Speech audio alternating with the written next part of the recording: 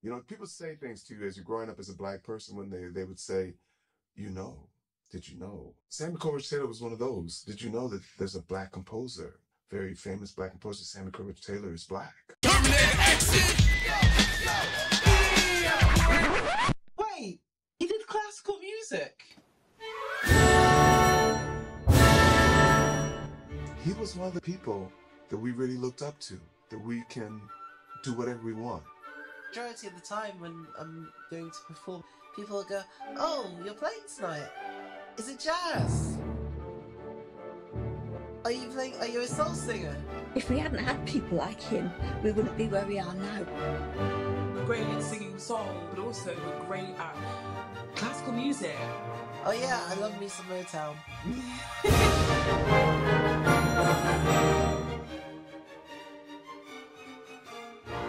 I initially came with the idea of putting a gig on in homage to Samuel Coleridge-Taylor.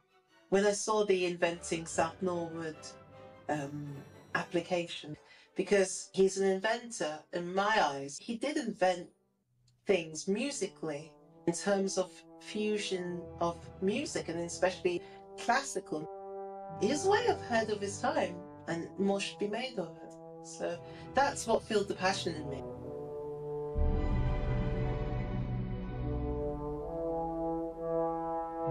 He was born in what is now Camden, Holborn, in a slum.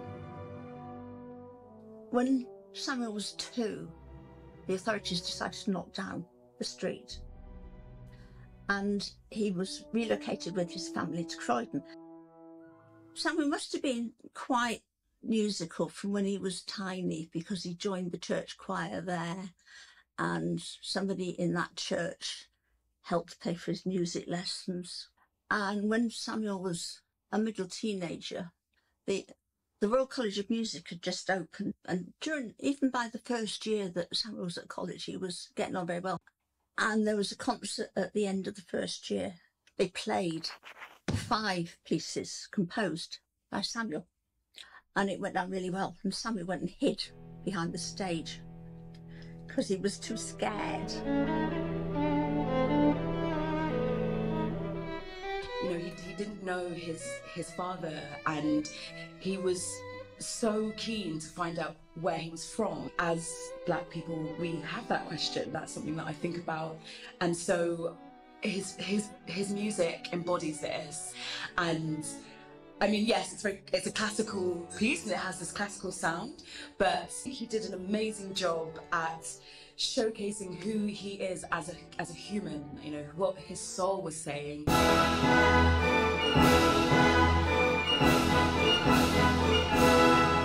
There were other composers going back to their heritage. You know, Coleridge-Taylor was encouraged to do the same with African music, you know, but he also did it with African American music.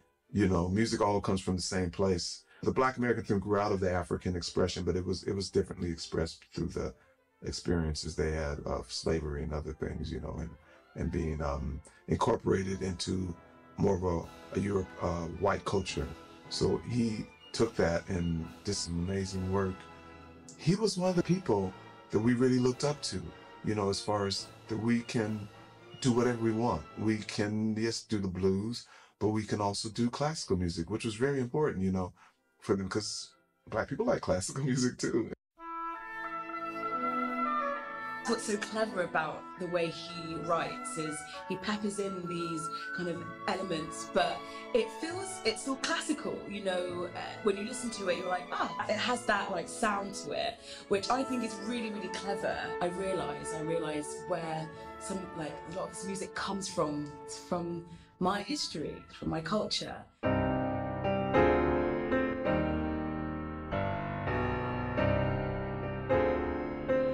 He was very sort of pan in his understanding of global things. It was limited, it had to be limited. He was also very convinced, quite rightly, about the equality of all people.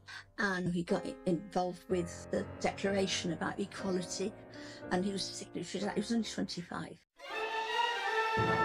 He went as far as to get involved with the first Pan-African conference, which was a very radical kind of progressive thing, you know, for black people to get together and say, kind of create our own nation in a sense, you know, that's going to compete with Europe and Europeans. We're bringing all black people together. Such a radical thing. And he put his hands up and said, I want to be involved in that.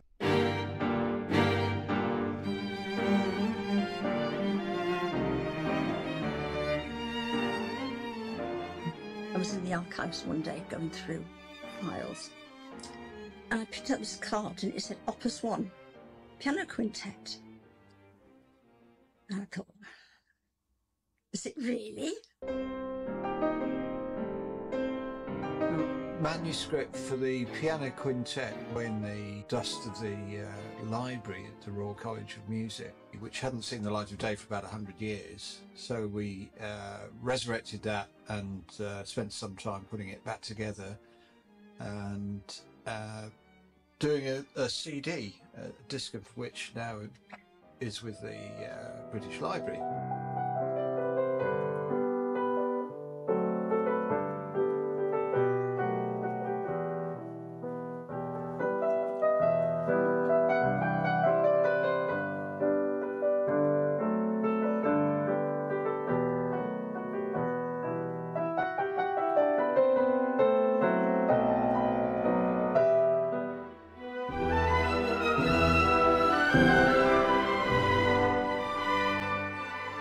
What really sparked his career was Hiawatha's Feast.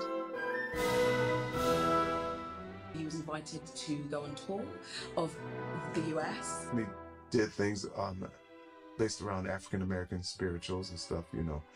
And to my ear, they have the feel of it, the spirit of the spirituals.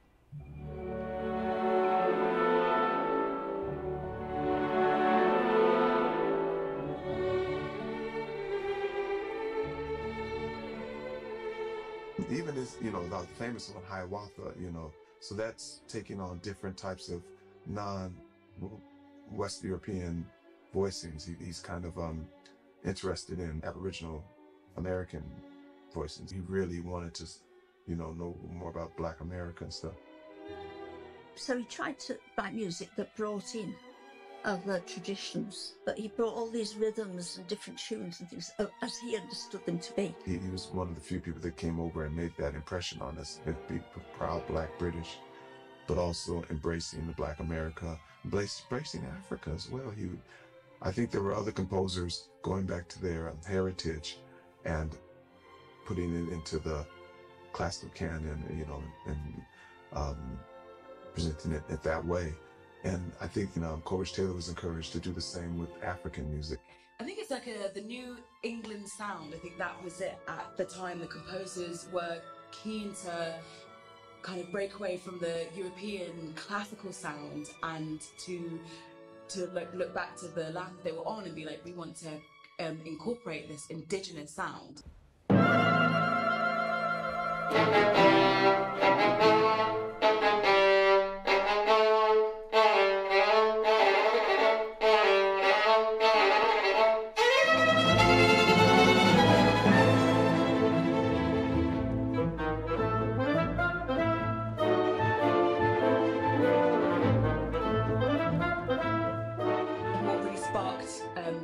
His career was Hiawatha's Feast.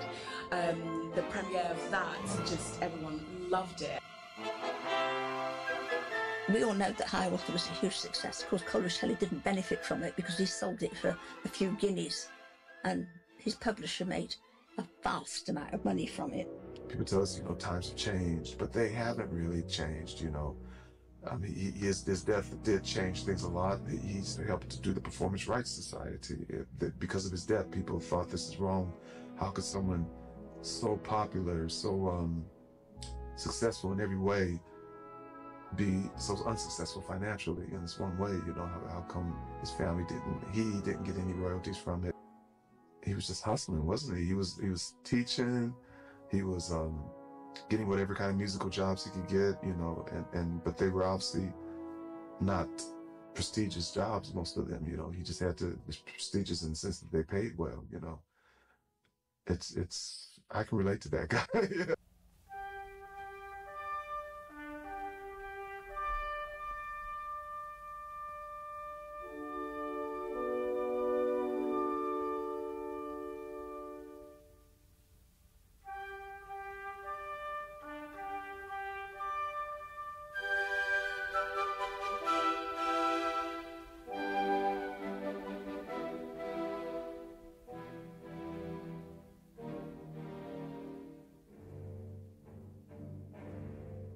So the blue note is a note that isn't typically used in Western classical music, I think. My favorite one is the flatted 7, which is hinted at and sometimes used in Western classical music, but isn't used as full-heartedly as the blues players, as we like to use it, you know. Yeah, we can go a lot of places. There's not like a rule what a blues note is. It's kind of when you do it, you know. Samuel Coleridge-Taylor, I find his music very modern in the sense that I think he was interested in that. I think he wasn't a typical blues man, but to me, there's something that he was reaching for that makes him kind of part of the blues tradition, you know, or expanded from it, what the foundations of it were. That he wasn't trying to show how clever he was. He wasn't trying to break the barriers for the sake of it. He was trying to extend things because he believed there were things to be extended.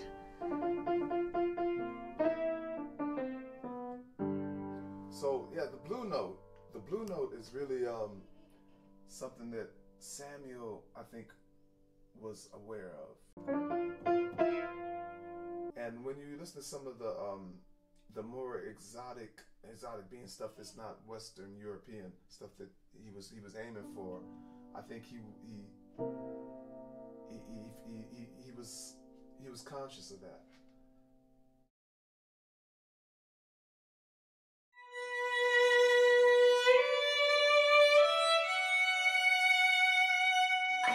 It's sad that his music's not more well known. I mean, he's a local legend.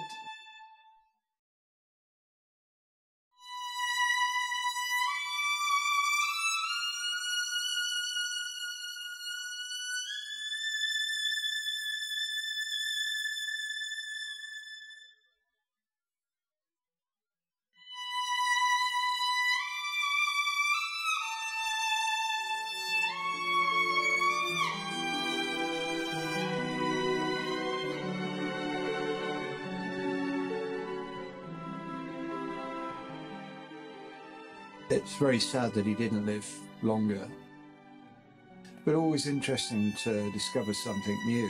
He's quite an output in his shortish life.